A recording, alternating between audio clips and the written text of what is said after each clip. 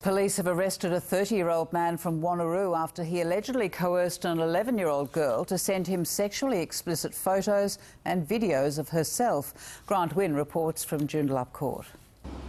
Detectives arrested 30-year-old Peter Clark at his Wanneroo home yesterday. It's alleged he used fake profiles on social media to engage an 11-year-old girl in Canberra.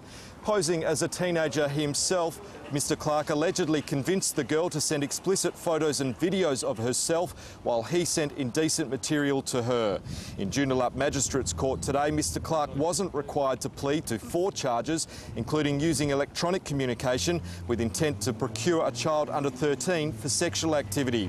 His family were in court to support him but wouldn't comment as they left.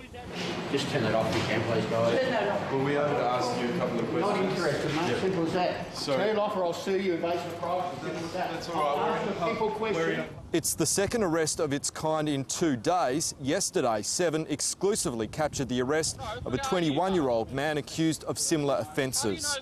You do not have to say anything unless you wish to do so, but anything you do say is being recorded and may be given in evidence. That man allegedly used online chat forums to sexually engage with a police operative posing as a 13-year-old girl.